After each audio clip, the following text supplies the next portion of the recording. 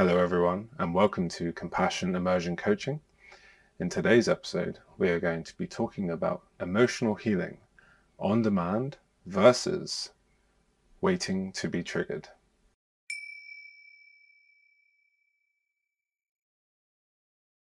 So first of all, what do I mean by emotional healing on demand versus emotional healing waiting until you're actually triggered to do the healing? So it was after my main spiritual awakening in 2014, I knew from studying the works of people such as Dolores Cannon that looking into my karmic emotions was the one thing that was really going to help me advance and move past my limitations in this realm, in this world, at this time, in this life. I knew that if I wanted to get off the karmic wheel of repeating the same old patterns in my life, the same old life lessons, the same old traumas that have been repeating for lifetime after lifetime, I had to make myself lighter emotionally. But I didn't really get a chance, or I didn't really go deep into making myself lighter emotionally for quite some time. This was because I was distracted from doing so, distracted from looking into my childhood wounds and my childhood traumas that didn't seem so obvious to me at the time. I didn't really consider them as traumas, like particularly issues with my dad and him being quite domineering and angry in many ways towards me and my sister. I kind of shrugged it off and felt that that was normal. Didn't really consider it a trauma. So I got distracted as well by other perspectives, learning other perspectives from channeling sessions that I had had and from spiritual teachers and things like that. And one that always stuck with me for quite a while, it didn't always stick with me, but it stuck with me, was you don't need to go looking for trouble. All you have to do is live your life and the triggers will come. You don't need to go looking for trouble. All you have to do is live your life and the triggers will come. Which later I indeed found to be true. I did get triggered. In around about 2018, I did heal many layers and it definitely helped. Like getting the triggers that I needed, they certainly came, just like this message had said. But there was that whole period there of 2014 to 2018 where I kind of first had the nudge that I needed to be doing emotional inner work, but I didn't really ever go deep, and I never really got triggered enough to actually do any kind of real emotional healing at that time. So yeah, when I started getting triggered in around about 2018, when I was just waiting for those triggers to happen, I did notice the difference. I noticed that working through those triggers and using the tools I had at the time, I noticed that I felt lighter, especially at the end of that dark night of the soul period. It took a good 2 to 3 years for me to get through that, and I started to enjoy the benefits. I generally felt happier and more content within myself and in my experiences of the world and within myself and of my life. As more of these layers dissolved over time, it definitely made a difference. Yet there were still depths that I just could have looked more deeply into during my time, 2014 to 2018, when I wasn't really being triggered. There definitely was more room for me to take the bull by the horns and just go into that darkness and light it up a bit more. But yeah, it's amazing how a perspective can throw you off like that. Just one outside perspective. And really, the spiritual journey is an individual journey. It's not like religion, where everyone's kind of like a sheep in a box together, all singing off of the same hymn sheet, for those that walk that particular style of path. Spirituality is a much more individual journey. It's one where you find your own power within yourself, your own empowerment within your sovereign path. And so yeah, there were still depths that I could have looked into more deeply during those years, had I consciously done so. Had I not given authority to this learned perspective of wait for the triggers to come. Yeah, just wait for the triggers to come. Had I not waited, I could have lifted more of this weight sooner, this emotional weight, this karmic weight. And in hindsight, it doesn't really matter because I am here now. I'm much more content than I was 9 years ago at the time of recording in mid-2023. But looking back with the tools I've learned since then, since 2014 and even 2018, I know that there is now a better way. I know that better for me at least, and better for many people that are tired. The people that are tired of feeling trapped by their ever-elusive inner world that at times can feel like it's impossible for improvement to happen. I know there's a better way. You don't have to just wait for the triggers to come, for these deep, meaningful shifts to occur due to the introduction of compassion. And I'll get onto that in a bit. So, if there are two primary paths that most individuals will align with, let's take one. One can wait for life to bring the triggers and advance themselves, so long as they're doing the emotional inner work when they get triggered and not just burying it down or numbing themselves. Or B, one can consciously look into their shadow and transmute it with love and compassion, and thus advance themselves a bit quicker, while still waiting for life to bring the inevitable triggers. So in scenario A, one's just waiting for relationships and other circumstances to happen before they start doing that emotional healing, which is fine. It's a valid path. And also then scenario B, where we're looking into that shadow, we're looking into our childhood wounds, we're looking into those emotions that are kind of always dormant and we very rarely see them or feel them, but they're still there within us, they're still in our bodies.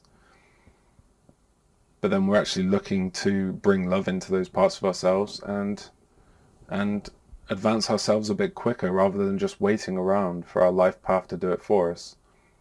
Now, both paths are valid and it's fine to do it both ways.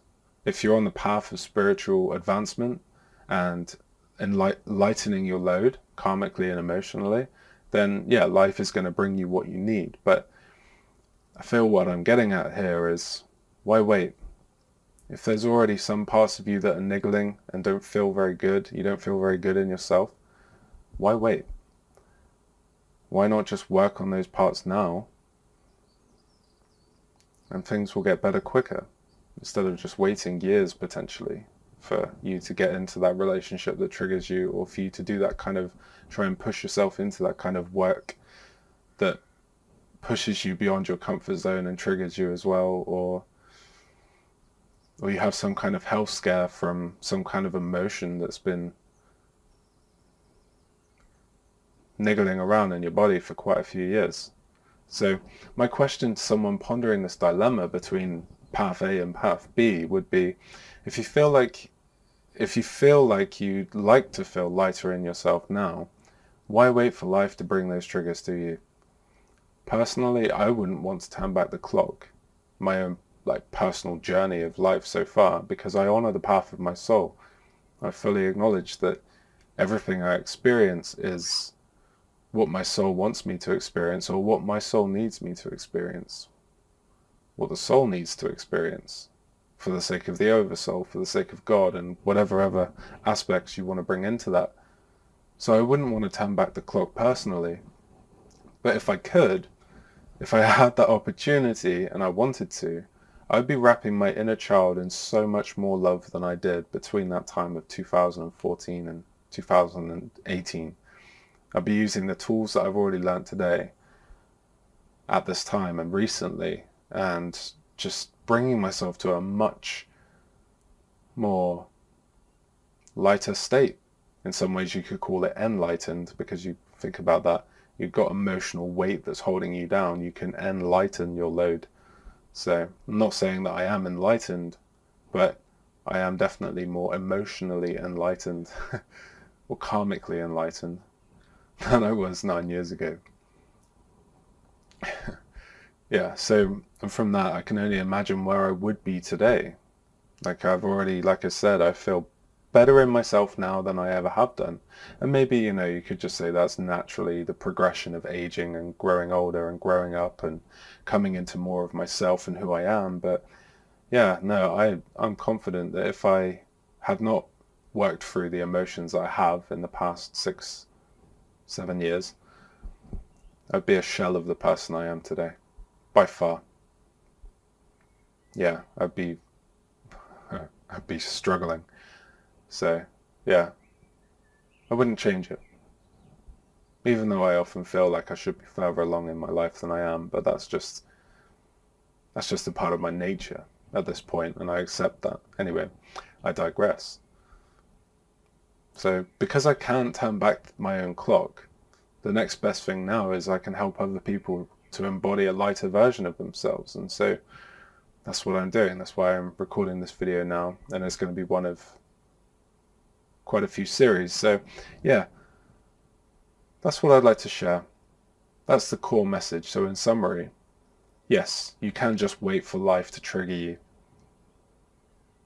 and then heal your emotions when the triggers arise. Or you can take action and look into your past, into your childhood, and use certain techniques to bring love and compassion into those younger versions of you, using essentially forms of timeline therapy, compassion-focused therapy, and completely change the timeline or completely change the version of you are now and feel the ripple effect and the benefits of doing all of that juicy work that is painful. It is scary, sure, but the payoff is insurmountable. And those of you that are doing that work, you know what I'm talking about. And those of you that are just getting started on this, you've got some really nice things, really nice experiences to come. So I wish you all the very best on your healing journey. And just for those who need some more help with this kind of thing, with healing their emotional states and with dealing with their childhood wounds and their traumas and bringing more love into their inner child so they can experience a lighter and brighter version of themselves. For a limited time, I'm offering a special free 30-minute compassion immersion strategy session. Oh, what a tongue twister, to help you navigate the remainder of 2023 and future years as the most emotionally and karmically unburdened version of yourself. During the strategy session, we will construct a lucid vision for your optimal well-being, emotional stability, and emotional freedom. We'll reveal concealed obstacles that may be thwarting your capability to heal yourself. You'll conclude the session feeling revived, energized, and motivated to dissolve deeper parts of your karmic baggage so you can look forward to the upward spiraling benefits that result from such action. If you'd like to take advantage of this special session, message me or comment down below and answer these 5 questions. 1. What are the most pressing karmic patterns or emotional health issues you're eager to overcome now? And 2. For how long have you been enduring these challenges? And 3. On a scale of 0 to 10, how vital is it that you get on top of these challenges once and for all? And 4.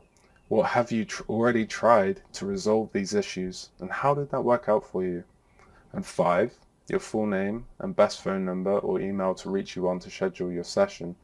To actually send that information, please go to my website, zachhater.com/contact, and email me that information there instead.